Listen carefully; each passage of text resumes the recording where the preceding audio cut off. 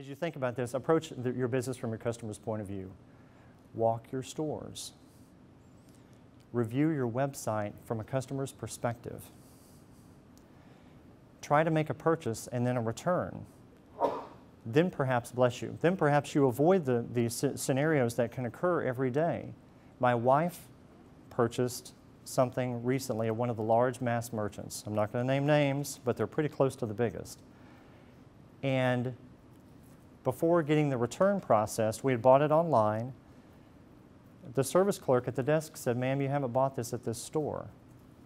And this is a ship-to-store retailer that is enabling all sorts of omni-channel type behavior. So that's a store training issue, okay?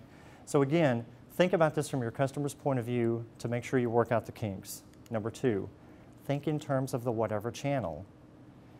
Your customers today are shopping you as a brand. I firmly believe that retailing over the next 20 years is will dramatically change from where we see it today. Today, retailing, while shifting, is still a series of distribution points, being stores, warehouses, online channels, etc. But in the future, it's going to become even more personalized.